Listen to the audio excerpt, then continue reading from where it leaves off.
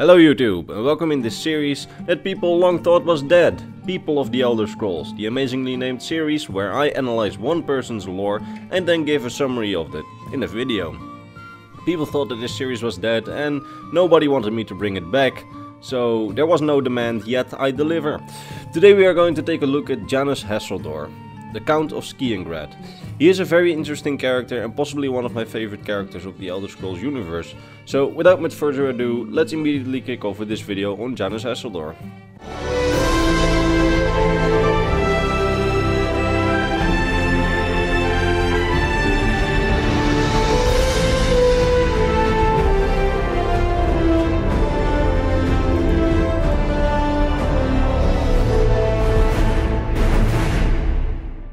So, as you know, every county in Cyrodiil is being ruled by a count. They are an important part of the Cyrodiilic government and serve as an important role to boost the morale of the people in hard times. They often appear in public and meet with the people to solve their problems, except for one count during the late Third Era, Janus Hassildor, the Count of Skingrad. Janus Hassildor is rarely seen in public, and visitors to Castle Skingrad rarely get to see him and often speak with his advisors and other employees rather than the Count himself. Despite his lack of public appearances, Count Hassildor is very popular among his subjects, as he has kept Skingrad peaceful and prosperous for many years through hard times. Life is good in Skingrad, and because of that the people are very willing to forgive the fact that their Count is apparently very crowd shy and a very private person. This is something you would often hear from the citizens of Skingrad, as their lives are good and they have a fair ruler. But outsiders would often find it suspicious.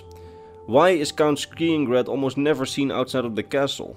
They would start to wonder if it's really just because he is shy? Well, to understand this so-called crowd shyness, you need to know a little bit about the Count's history.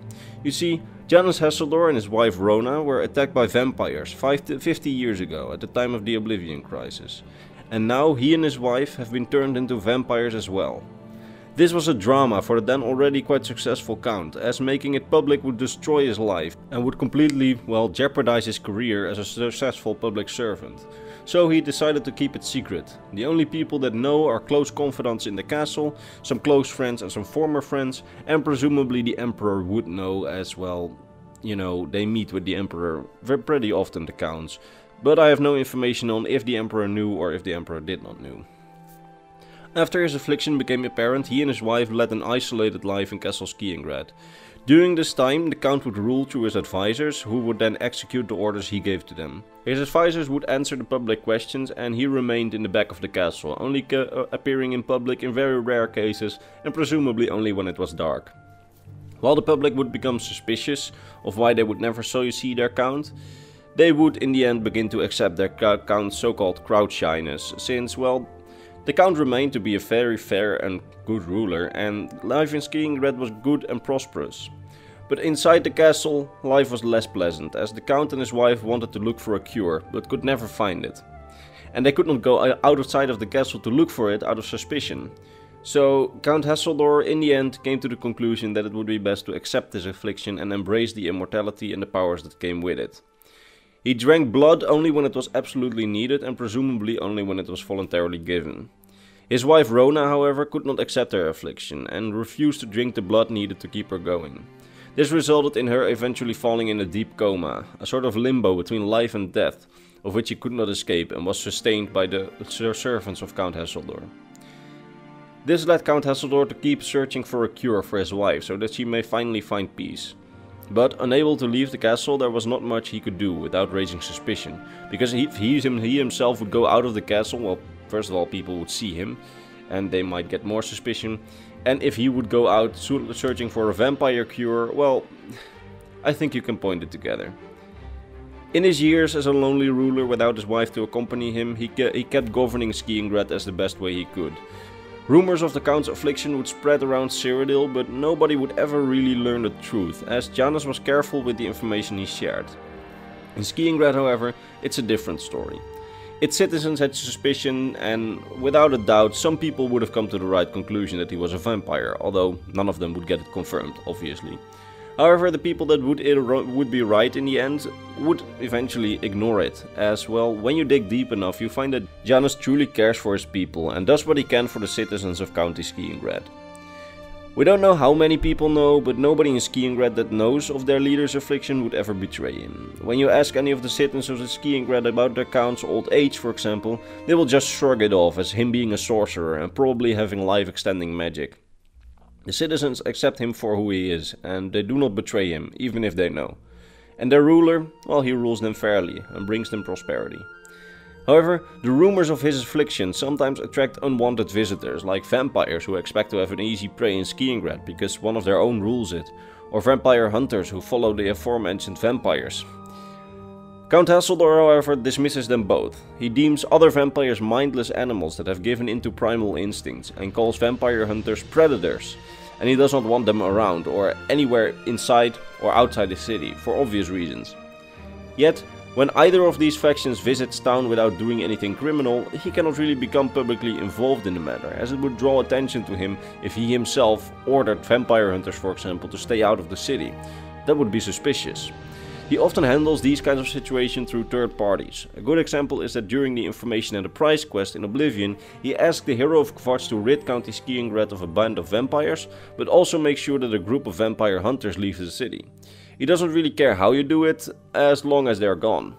However, he warns the player that if he kills any of the hunters in the streets, he will have the guards arresting the player and just, well, charge them with murder, as you would always do. Because he cannot be brought into connection with the murder of vampire hunters, because then more vampire hunters would come to find out what happened.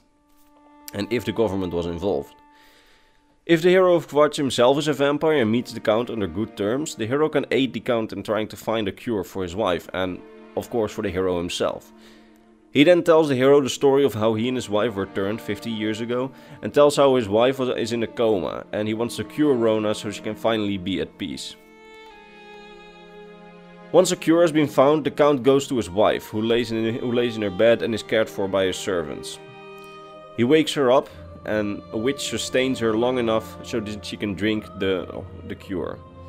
However, when she is cured of her affliction, she dies, but she is finally at peace. After this, the Count grieves, but is happy that his wife finally found peace. And after this, the Count too has had some closure, and he can continue to rule Skingrad in peace. What became of Count Hassildor is actually unknown. We don't know what happened to him. Since he is a vampire, we know that he can still be alive by the time of Skyrim. However, I don't think that he is still ruling Skingrad. It's possible that he still is. I just don't think it's true. Let me know in the comments what you think that happened to Count Hassildor. I would love to know what happened to him, because, well, we have no clue at all, so any theory is welcome. But if I have to give my own personal opinion / theory, which isn't really based on anything, but just something that I would want to happen, it seems likely to me that he quietly disappeared after the Stormcrown Interregnum and the dissolution of the Mages Guild. I think that during this time his old age would have become really suspicious, so he would probably have, well, quietly disappeared. It would be easy for him to just pretend and die in the chaos that followed the Oblivion Crisis, and just live a peaceful life somewhere in the world where, well, not much attention is drawn to him. Whatever happened to him, I hope that he had a happy ending, if anything just because he was a good guy. Some people would say that he would have to die just because he's a vampire, but I think that examples like Janus Hassildor or for example Serana from the Dawnguard questline remind us of the fact that, well, vampires too have the possibility to live, well, peaceful lives and do good if they overcome their evil nature. So yeah, I just hope that he had a happy ending. But with that said, we have reached the end of this video. If you liked it, like the video of course, subscribe to the channel, maybe click the bell icon if you want to see more lore videos like this one.